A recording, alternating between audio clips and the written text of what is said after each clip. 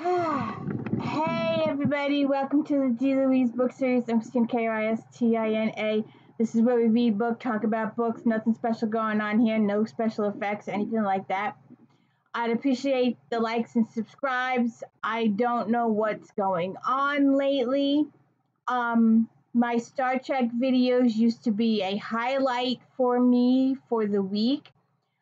They would always get double digits in views.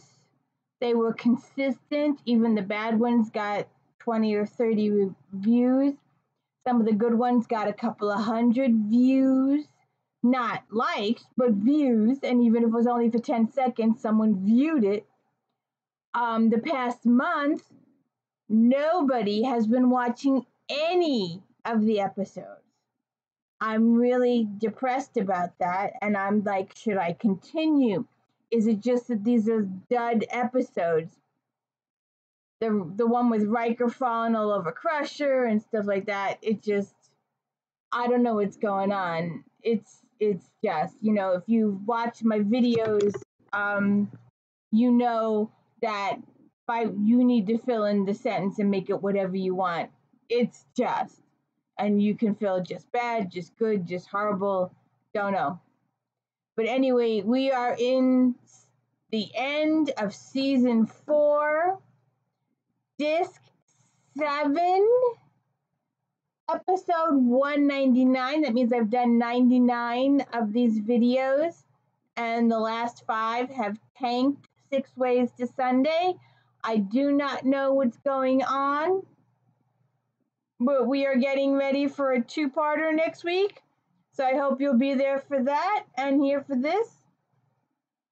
We are doing In Theory today. And next week we'll do Redemption Part 1. I don't know what's going on here. I thought I had y'all's support. Maybe the episodes are just bad.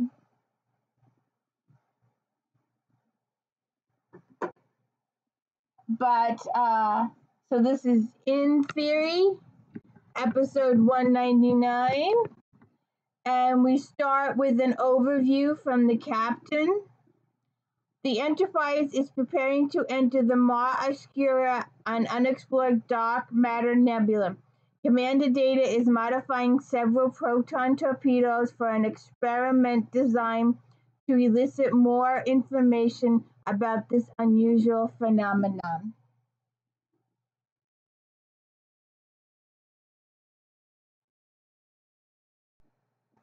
So, there's a couple of things in this episode that bother the crap out of me. This is one of the things that bothers the crap out of me. But we will get to it. But I will have to remind you all of Tasha Yar. This episode seems to have forgotten about Tasha Yar. But we will go there. So Data is in the torpedo bay. The initial dispersal pattern should not be more than 7 kilometers in diameter. This is Jenna. And she's like, 6.8 kilometers. Data says, that should suffice. Is there something occupying your thoughts? And she's like, takes a minute. And he's like, Jenna. And he says, you seem somewhat subdued today. And Jenna says, I bumped into Jeff again in the turbo lifts this morning. He asked me to dinner. What was your response?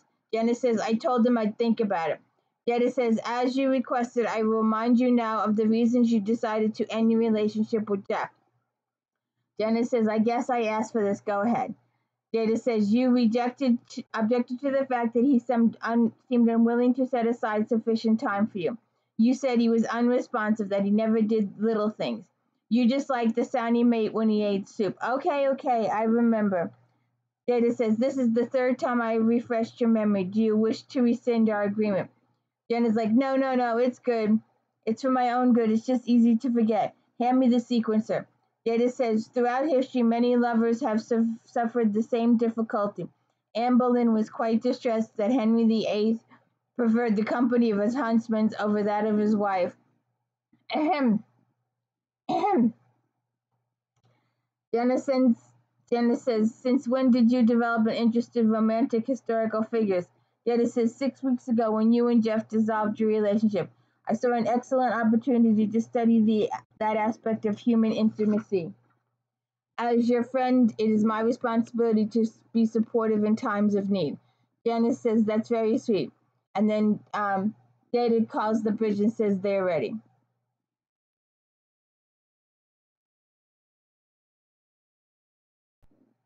So then they launch the torpedo and it gets all pretty.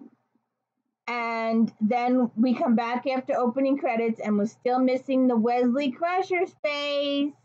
Where the Wesley Crusher name goes. I'm wondering, I'm just hypothetically speaking here because I don't know, because I haven't watched it yet, if that little space will become Bajoran. Will it become Bajoran? Or just will it stay empty? Or will Colin Meaney take that space? I know Deep Space Nine gets started soon too. But anyways, so they're all playing music. Jenna, Data, and Kiko playing nice to the music. They get a little bit of a poisey.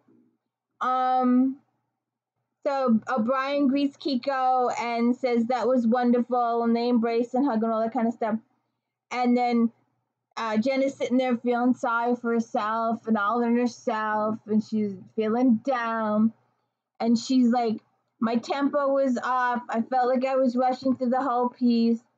Data says, I do not believe that is so. Your rhythmic control has improved markedly. I heard no fluctuations during the performance.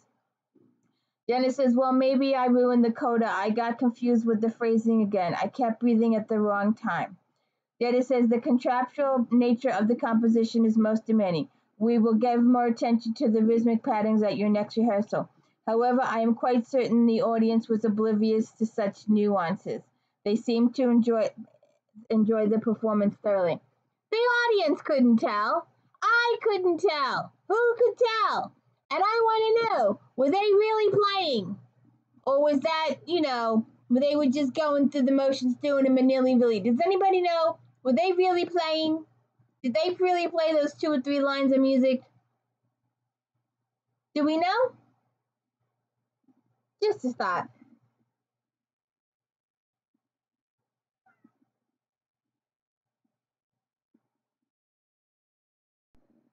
So then we're on a double date. Miles and Kiko and Data and Jenna were in 10 forward on a double date. And Kiko is spilling the tea on O'Brien, giving that couple gossip that men really don't want other people to know about. That's personal. Of course, Data really doesn't care. But so I think Jenna appreciates the little sharing of information. So she's talking about O'Brien leaving his socks on the floor and how the first couple nights she picked it up, and then she decided, you know what, if I keep doing this, I'll be doing this forever. So let me leave the stuff on the floor, and maybe he'll get the hint and pick it up himself. And she waits over 10 days, and he's still not picking it up, so she picks it up. And she tells this cute little story, and Jenna appreciates it, and then they reciprocate by telling the story of Data picking up Jenna's clothes. It's a give and take thingy here. It's relationships. It's a double date.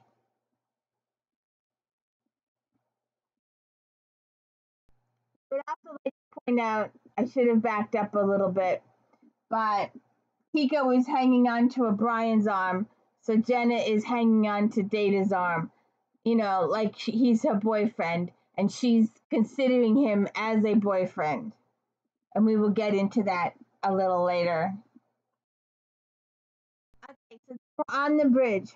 Picard says, report, Mr. Data. Data says, I'm nearly finished compiling readings from our most recent illuminary burst. Dark matter density is nearly 1 order of magnitude higher than in similar nebula. Life forms that may be developed in ways never before observed. Interesting hypothesis, Riker says.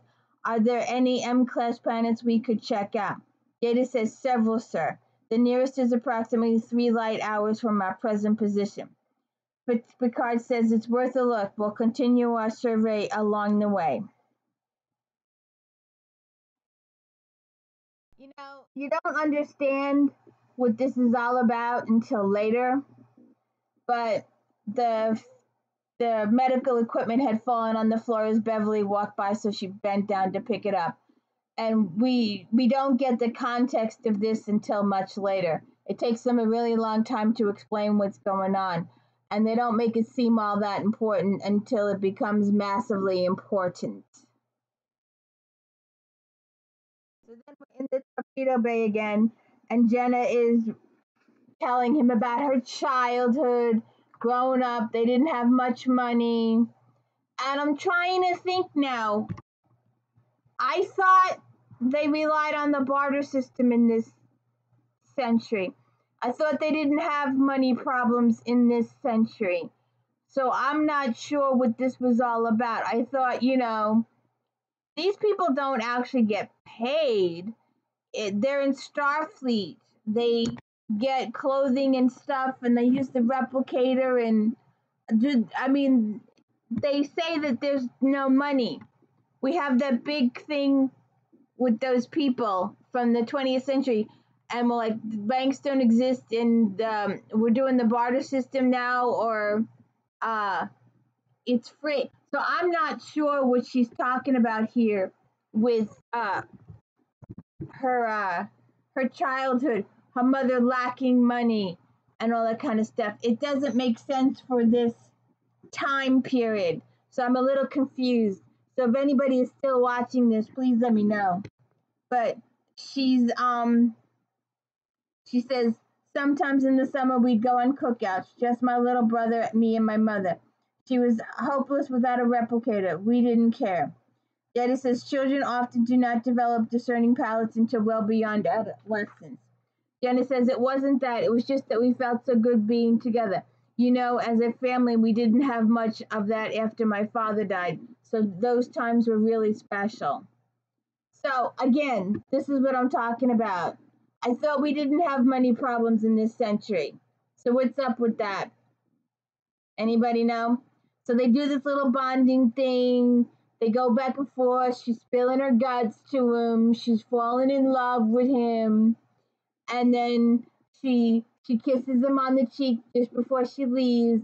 And then she thinks about it again. And then she kisses him full on the lips. And Data's like, So then Data goes into 10-4, and Gaida is making this drink. And she says, hello, Data, would you like to try something new? It's a concoction I heard about at Pralaka 2. I think it's wonderful, but I need a second opinion. So then Data takes a sip. And, excuse me, he's a computer. Computers don't drink liquids. Explain this to me. Where does that liquid go when it goes in Data? He's an android. He's supposed to be a robot. Somebody tell me where the liquid went. Because he's a computer. He doesn't require food. He doesn't need food. I want to know where the liquid goes. It's just going to sit in his insides. There's acid in there. If there's sugar and alcohol, it's going to eat his wires out and stuff, right? It's going to irritate the wires. So I don't understand why the hell he's drinking this stuff. Why do they always throw this stuff in? He's supposed to be a robot. He's not supposed to drink or eat. This stuff is going to irritate his wires. So then he analyzes the thing and gives her a whole bunch of technical terms. And Guinan's like, too sweet, Data? If I didn't know you better, I'd say you were a little preoccupied. Data says, Lieutenant Desura just gave me what can be considered a very passionate kiss in the torpedo bay. Guinan says, really? And? I was intrigued. Janice seemed to be displaying genuine affection for me. Well, what do you think of her, Data? I find her to be a competent officer, highly motivated, though somewhat lacking in her understanding of the theory underlying the dilithium matrix application. Guinan says, I meant personally. Data says, I look forward to the time we spend together. Guinan says, well, then it seems the next move is yours. What are you going to do? Data says, I don't know. I have no experience in such matters. I require advice. Guinan says, don't look at me, and Data looks away. And she's like, no, Data. I simply meant that I can't give you any advice here. It's not good to advise people about their first love affairs. That's the kind of thing they have to figure out for themselves.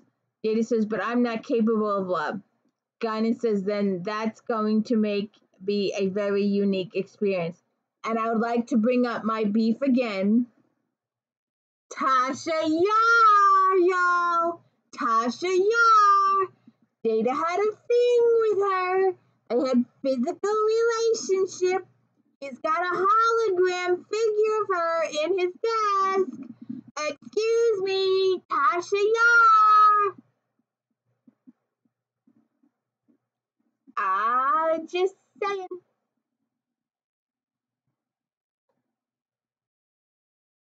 So then Forge approaches Data in the hallway and says he found Spot 2 corridor sections away. And Data's like, did you leave the door open? And Data says the door sensor is programmed to recognize only humanoid forms for entry and egress. Spot should not have triggered the mechanism. And they go into Data's quarters. LaForge says maybe someone came in while you were away. Let him out by accident. Has anything been disturbed?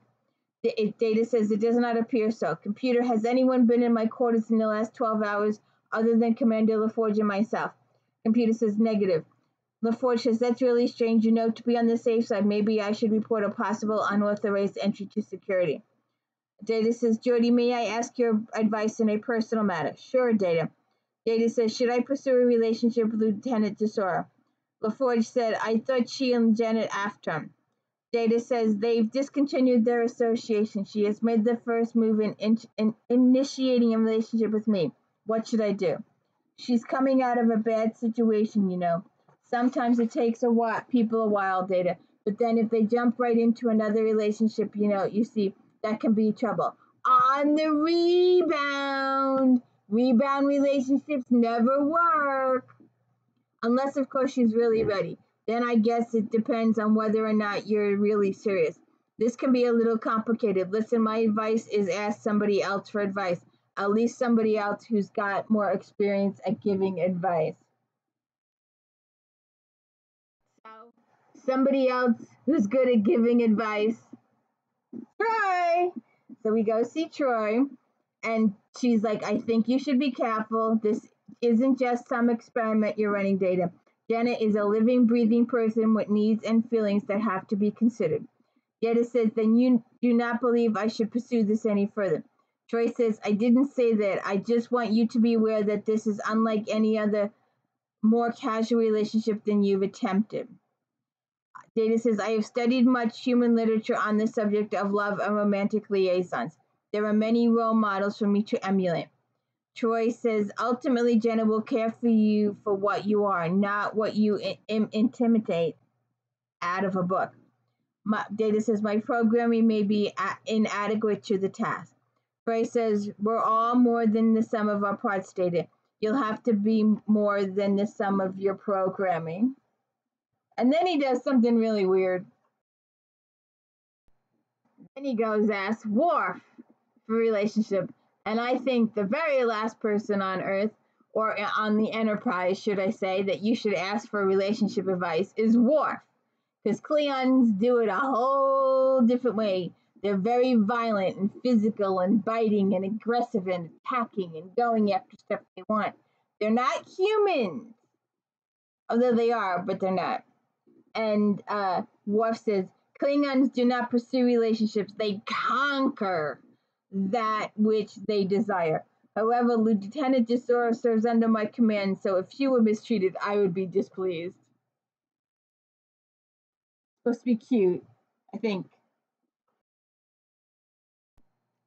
So then, Data goes to Don Juan of the Enterprise, who should be in a relationship with Troy and no one else, but the writers want to kill us with giving Troy and him other relationships.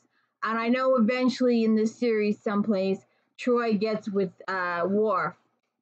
I don't know how far they get, but they do. She does get with him a little bit, and I just, the whole thing is just wrong. And the fact that we have to wait till a movie for something to happen really sucks too.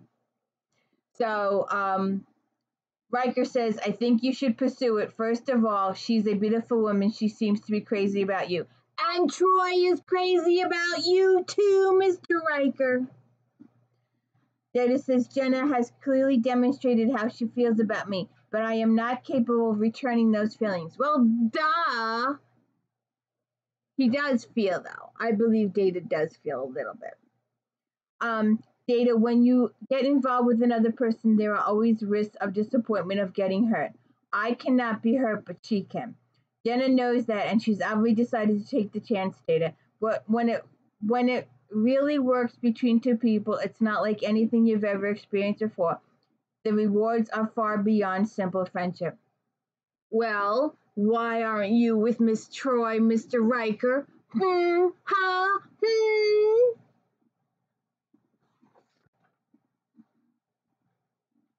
Data, how far, sir? That's what I'm hoping you're going to find out. Thank you, Commander.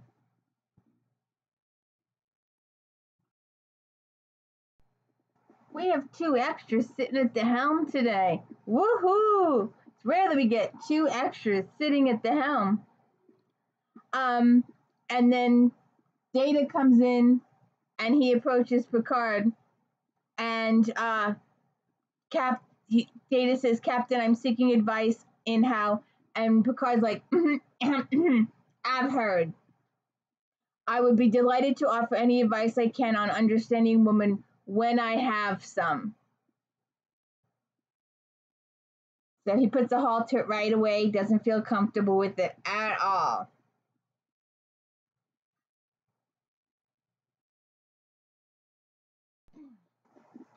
So apparently it's date night, and Data brings her flowers. And when they pan back from the room, they show several vases. So instead of going over to the replicator and replicating a new vase, she takes out flowers from one vase, throws them here, and puts the flowers in the vase, and then sets it on the table. So they discuss the flowers. Then she's sitting on the chair, and Riker, Data says, Commander Riker suggested this flower. He said it worked for him in the past.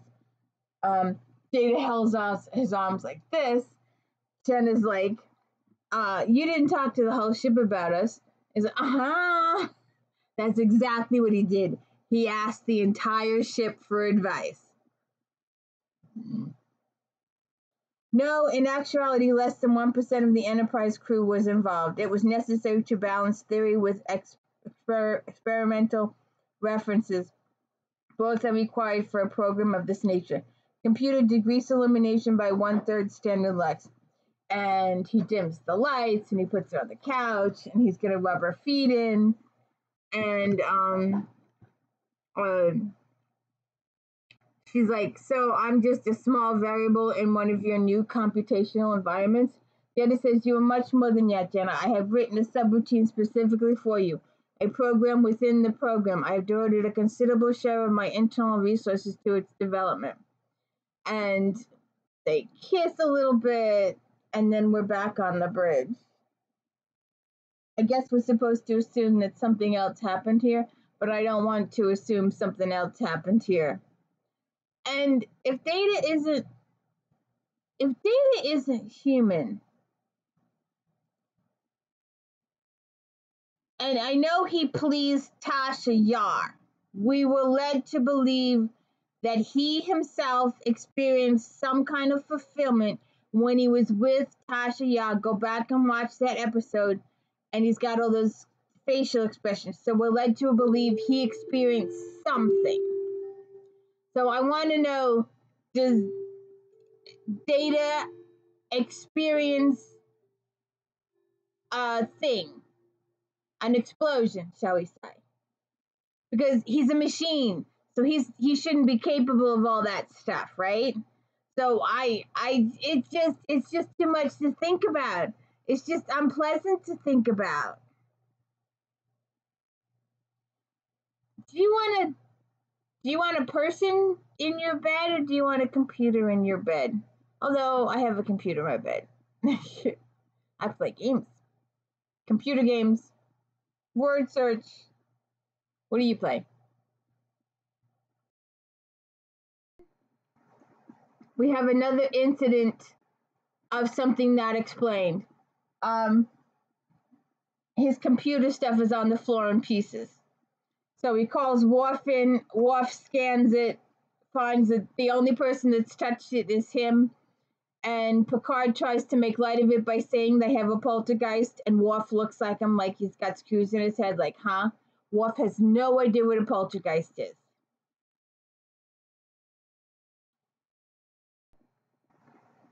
So then she brings Data a piece of artwork, and he puts it down, and she's like, and she gives him a look, and he's putting it in place where the light would be the best for it to show it off. She makes the face, so then he puts it on the table. They have all this relationship talk. It's just like, it's just, and then she tells him to go back to painting, so he goes back to painting, but she really didn't mean that, and it has this whole relationship angst going on. And if you've been with me with my books, or my Flashback Mondays, unless there's a mystery, unless there's a vampire thing going on, or unless there's a mystery and the people form the relationship while solving the mystery. But for just a relationship thing, I don't do contemporary relationship angst. It's just give me a mystery and a little relationship on the side. My JD Robb, we have progressional growth, we have love interest going on, but we also have a murder mystery going on. We're solving a murder mystery. Even in Patterson's Murder Club, Boxer and Joe, and the Claire and Yuki, and they get in relationships, but there's still a mystery going on while we're solving the thing, and the relationships are progressing. But we still have relationships going on, and mystery going on, and solving a crime going on. It's just not just the relationship. I don't want just the relationship. And all this angst made me so uncomfortable because Data's a computer.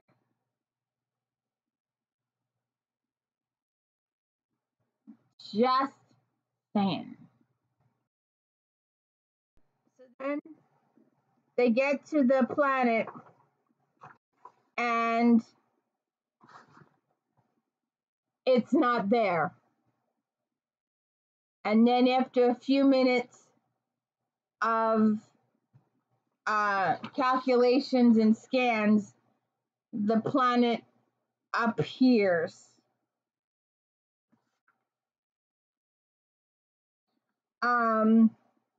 Picard says, Mr. Data running full systems diagnostic. Computer says, warning, atmospheric decompression in bridge observation lounge.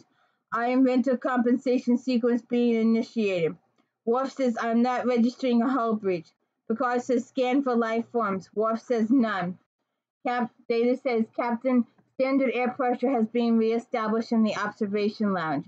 Picard says, let's go have a look.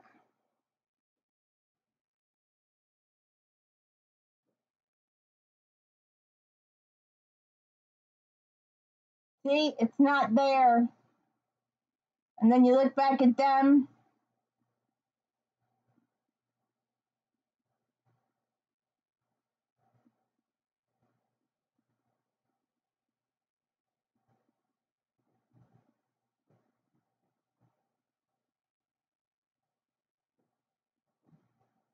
And there it is. It's back. And then they go look at the observation lounge, and all the furniture is piled up by the window.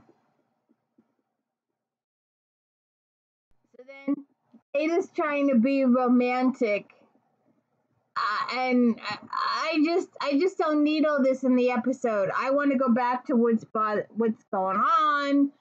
I want to go back to the sci-fi stuff. I want to go back to what's going on with the entity, what's happening to the ship. I want to go back to the sci-fi. I've had enough of this right now. We're being overwhelmed with too much relationship angst. And you know it's not gonna last. He's a computer. I mean, he comes in and, hi, honey, I'm home. And she's like, hi. And she's like, any luck with your diagnostic? And he goes, no. And we did a security sweep, and he makes the drinks with the little sherry things. And she's very tired. He starts picking up her clothes. She's like, would you don't do that? So he just drops it all. And they have this discussion. And he's like, am I not paying attention to you enough? Your hair is looking particularly silky tonight. And there's just something strange about the way you're acting. And he goes, I am not behaving as a solicitous maid. Well, yeah, but tending to your every need. What's wrong with you? And he's like, well, he's implemented some new stuff into his program to accentuate for her. He's made all these changes to his program for her. It's just too much for me to handle. So if you don't mind, we'll just skip this part. It's just this.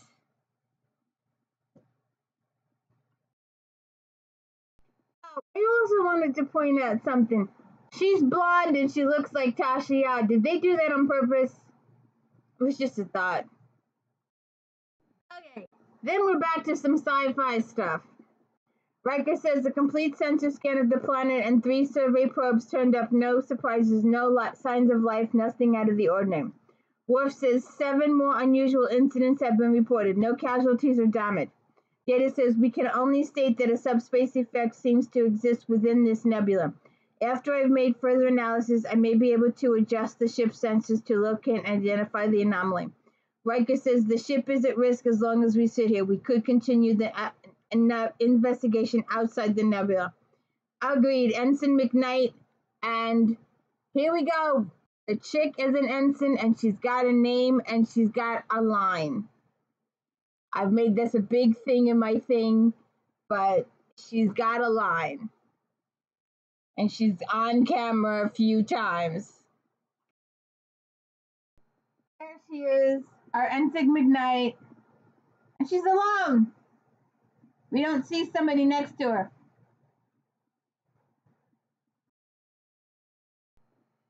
Okay, then we're in engineering. The Ford says we're showing damage between decks. We haven't localized it yet. They had this little thing happen on the bridge.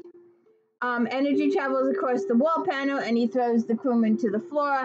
He knocks him, stun guns him, electrifies him a little bit, but he's okay. So the Ford says to the bridge that the cryogenic control conduit just blew out on us, and he almost lost a man. So they come to full stop, and they go to investigate. My pal is going off. Bing, bing, bing, bing. Okay, she's finished. So he tells the bridge that he almost lost a man, and Picard says full stop. McKnight says aye. LaForge to bridge. Go ahead, Commander. I think we have some structural damage between 36 and 37. I'd better go check it out. And he goes to check it out. They're in the hallway, and he says, you go this way, we'll go that way. Mistake! So, was this necessary? Did we have to have a violent death? Was this one of those unnecessary things that had to happen? Why did we have to have someone die? Why did we have a senseless death? If it was fighting in battle, defending planet, if there was a disease going on, if there's something with the whole crew. But there was no reason for this. There was seriously no reason to kill somebody like this. Very unnecessary. Very useless. I don't think it was right. It really wasn't right doing this.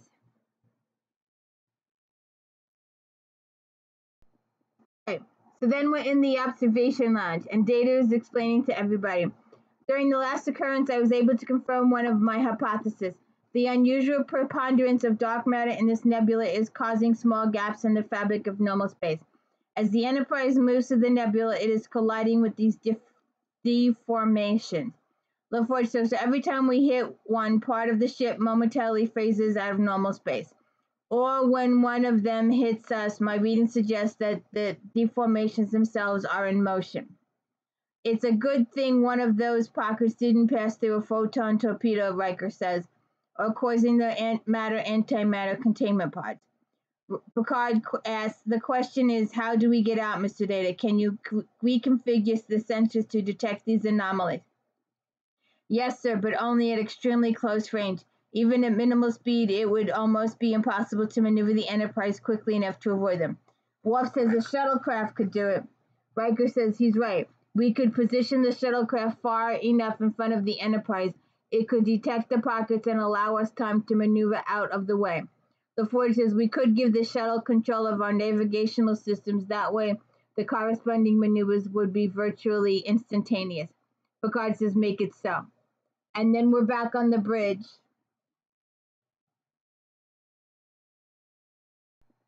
Riker plans on being the one doing the shuttlecraft thingy, and Picard's like, no, me. I'm the one with the fancy driving skills. I'm gonna go do it. Because I did that driving thing when I was a kid. Remember all those stories we heard about me and Mr. Crusher, Wesley's dad, with the driving bit in the shuttle and maneuvering and all that kind of stuff? So Picard's decided that he's going to be the one to go in the shuttle and drive. And Riker's like, it's my duty as first officer to safeguard the lives on this ship, including yours, Captain. The Enterprise can't afford to lose you. And Picard's like, nope, gonna do it myself. And he does it himself. Here we have our little shuttlecraft outside the Enterprise, all nice and pretty with blue lights. And Picard inside the shuttle doing his stuff. Picard says Shuttle 3 to Enterprise telemetry link enabled. Data says ship's computer is accepting navigational inputs from the shuttle. Picard says forward sensors are online. Ensign McKnight plotted course for the shortest distance out of the nebula. McKnight says plot laid in. And then we switch back to the bridge. Outer perimeter at 32 million kilometers. Picard said 1.1 impulse number 1. Riker says acknowledge, we're right behind you. Riker to O'Brien, lock on the captain's communicator. And then we see O'Brien and he says, yeah, I'm locked on.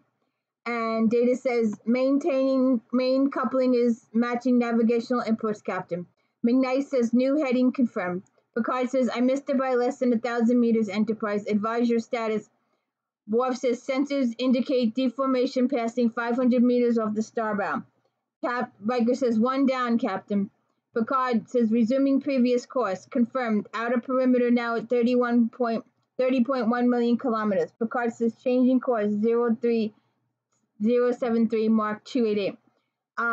Picard says new heading 284 Mark 013. Not quick enough. Enterprise, I'm losing maneuverability. LaForge sensors indicate damage to the shuttle's starboard impulse nacelle, Captain. Picard says I'm rerouting the secondary nebula, switching to manual control. And then we're back down on the bridge again. Transceiver signal is down 42%. Navigational inputs are not registering. Captain, we've lost our link to you. We've lost you. So then the shuttle,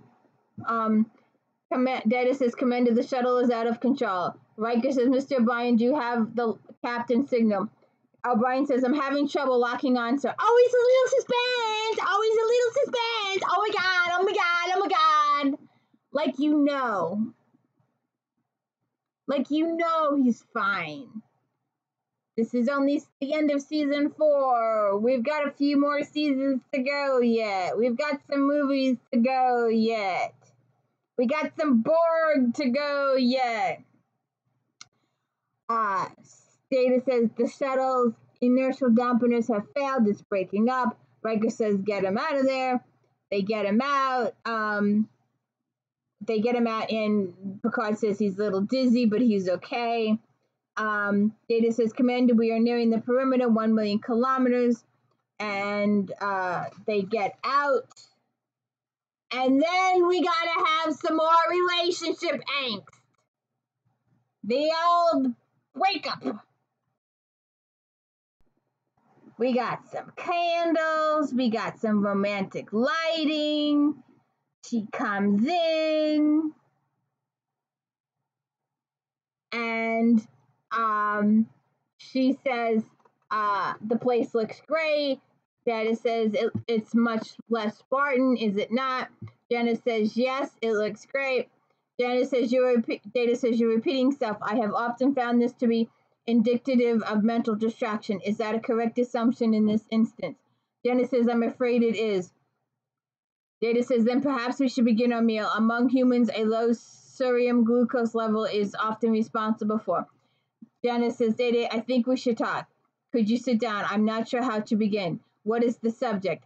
You and I, our relationship. Data says, yes. Jenna says, Data, sometimes people blindly make the same mistake again and again. Are you currently experiencing this phenomena? Jenna says, I didn't see it until today. I got out of a relationship with an unemotional man, and I got right back into it with another man who is absolutely incapable of motion. There does seem to be a recurring motif, Data says.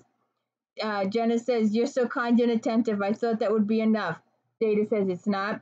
She says, no, it's not, because as close as we are, I don't really matter to you. Not really. Nothing I say or do will ever make you happy or sad or touch you in any way. Data says, that is a valid point. It's apparent that my reach has exceeded my grasp in this particular area. I am perhaps not nearly so human as I aspire to become. If you are ready to eat, I will bring out our meal. And why is he eating? He's a computer. Why is he eating? He's a computer. Why is he eating? The liquid and the stuff is going to kill his internal circuitry, right? He's got internal circuitry. They open him up. He's got internal circuitry. What is he doing with food? So, she's like, as you wish, Jenna. Are we no longer a couple? Jenna says, no, we are not. Data says, then I will delete the appropriate program. Jenna says, I will see you later. He just deletes the program. That's it. It's all over. He just deletes the program. Ping, click your mouse. It's over. She leaves, and he sits down with the cat. That's it. The end. Being a cat lover, I just thought I'd show the cat.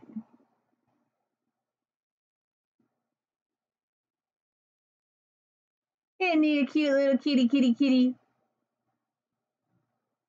So, that's the end of In Theory. I hope you enjoyed my little connotation. And, I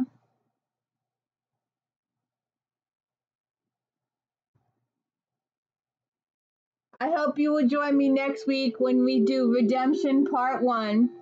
I hope you will tune in for my daily book reviews and Flashback Monday and my new series in March, If Then. If you like this, maybe you'll like this book. If you like the Bridgertons, maybe you'll like the Mallorys and the Sherbrooks and the other people I bring up. If you're into medicals, if you like Patricia Cornwell, maybe you'll like this one or this one or this one. So please come and check out those for March. I've got a lot of stuff going on in March. So please have a good day. And please hit the like and subscribe. I hope you made it all the way through. I hope I figure out what's wrong with these Star Trek videos. Like I said in the beginning, they've lost everything. I don't know what's going on with the analytics or whatever. But these videos used to get some views. Now they're getting no views. And I don't know what's going on. But I appreciate you being here. If you are still here, please hit the like and subscribe. Let me know I'm doing a good job. Thank you so much for being here.